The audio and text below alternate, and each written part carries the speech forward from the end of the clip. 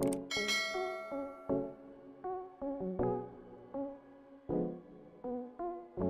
guys, welcome back once again to my channel. If you're new here, kindly hit on the subscribe button. So yes, Real Madrid and Brazil winger Vinicius Jr gets emotional during a press conference while on international duty when asked about the racism he's experienced recently in football. And yes, as Vinicius Jr got emotional during the Brazil's press conference ahead of the match against Spain at the Santiago Bernabeu stadium after 3 questions asked about racism.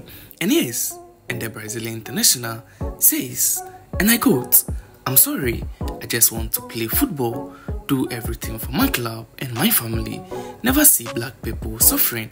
I'm not going to leave the best club in the world. I'm going to remain firm and strong because the president and the club support me."